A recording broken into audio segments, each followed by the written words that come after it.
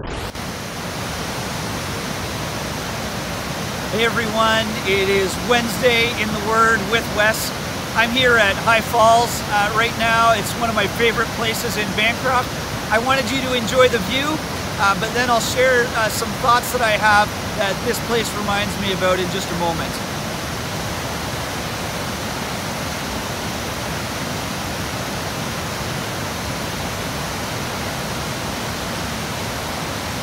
It's a little quieter on this side of the dam, but I wanted you to see that view of the water rushing down into the York River. It's one of my favorite places this time of year in Bancroft.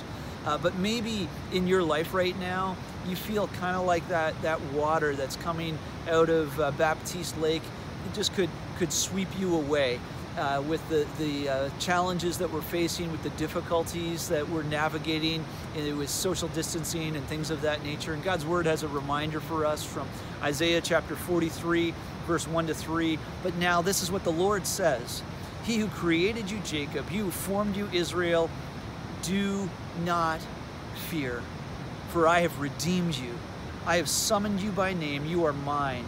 When you pass through the waters, I will be with you. When you pass through the rivers, they will not sweep over you. When you walk through the fire, you will not be burned. The flames will not set you ablaze. For I am the Lord your God, the Holy One of Israel, your Savior. Some great reminders for us in that passage. First of all, we don't need to fear. Why don't we need to fear?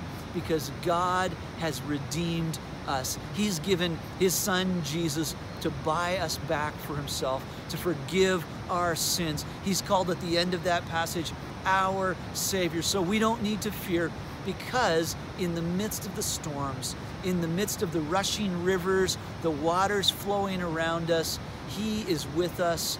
And His Word tells us elsewhere, He will never leave us. He will never forsake us. And so today, my prayer is that you would not give in to fear, but instead you would embrace God's presence as your Savior and Redeemer in your life.